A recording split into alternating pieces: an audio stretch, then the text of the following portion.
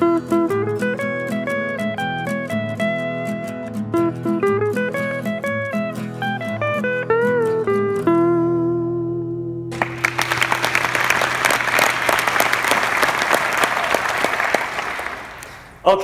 I admit it, I'm a mathaholic.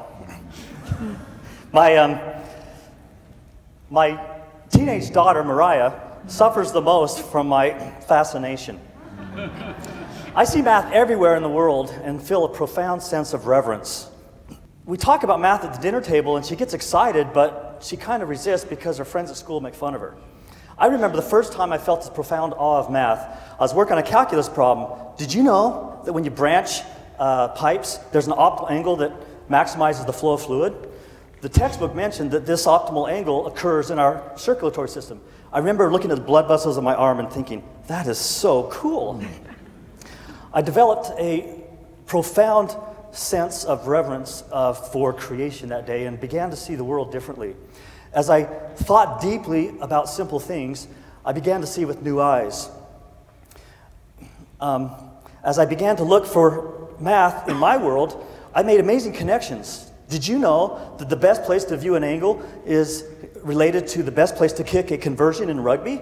And that if you construct a dynamic geometry construction of this point, it traces out a hyperbola that you can paint on a practice field. Have you ever wondered why plants grow the way they do?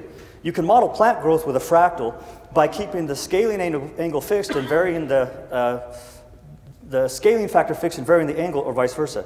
If you fix the angle to 120 degrees, the branches converge when they're scaled by the golden ratio. That's really cool. The talus at the bottom of a cliff piles up to form an angle of repose determined by many things, the size of the granules and so on. Did you know that table salt has an angle of repose of 30 degrees? If you pour salt on various shapes, it piles up to form ridge lines. These ridge lines meet at a well-known point of concurrency in a triangle. Did you know that you can create all of the conic sections, the parabola, hyperbola, and ellipse with piles of salt? If you draw a straight line figure, you can fold it flat so that one scissor cut will completely cut the figure out of the paper. The mathematics of origami is creating more efficient ways to fold maps. And amazingly, origami is related to salt piles. You can look at the bicycle tracks and determine which direction the bike went and which is the front and the back tire. The animation on the bottom left shows that the back wheel traces out a tractrix curve when the front wheel follows a straight line. If you speak in a megaphone, the sound waves interfere with each other and cause distortion. Paul Voigt patented a more efficient microphone by revolving a tractrix curve around an axis. Did you know that mud cracks differently depending on how it dries?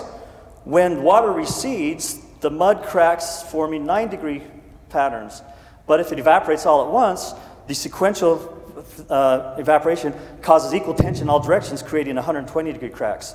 When 3 ropes with equal forces go through the vertices of a triangle, the knot stabilizes at the Steiner point, the Fermat point, which minimizes the sum of the distance to all 3 vertices, causing a Steiner path. We see these in soap bubbles. Despite the wonder and awe that my personal investigations give me, they mean nothing to me if I keep them to myself.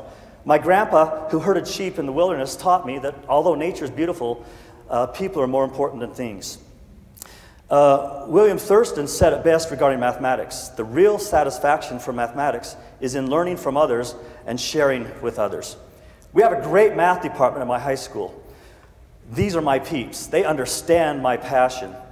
I can't tell you how many times I've run across the hall to share a cool discovery or talk about how to help a student. This year I formed a math teacher circle, and we work on really cool problems and learn from each other. In 2012, I started a math camp for high school students. We get 20 students that come to Park City for a week, and we work on really cool math problems, and they get to hear from really passionate and famous mathematicians. Tom Garrity is well known for the great Pi E debate. Art Benjamin is a math magician and well known for his lectures on the joy of mathematics and the great courses videos. Martin Bridson said, "It's not hard being the most famous mathematician from the Isle of Man when you're the only mathematician from the Isle of Man." These guys have spoken to us also. In fact, John Urschel, if you're in the audience, I'll give you my phone number and you can speak to my kids if you come to Park City this summer. To your presentation. Despite my valiant efforts to help my students see the beauty of math, my own daughter, Mariah, resorted to the practical application of math in my classroom. I just finished teaching what I thought was my best lesson on supply and demand, and I asked the students if they could explain in their own words. After a long pause, I called on my daughter, Mariah, and she said, "When there's a high demand for a product and not a lot of it, the prices go up." I said, "Great, can anybody give an example?" Again, after a long pause, I called on my daughter, Mariah, and she said, "Sure, Dad. My first answer was free, but my next one's going to cost you."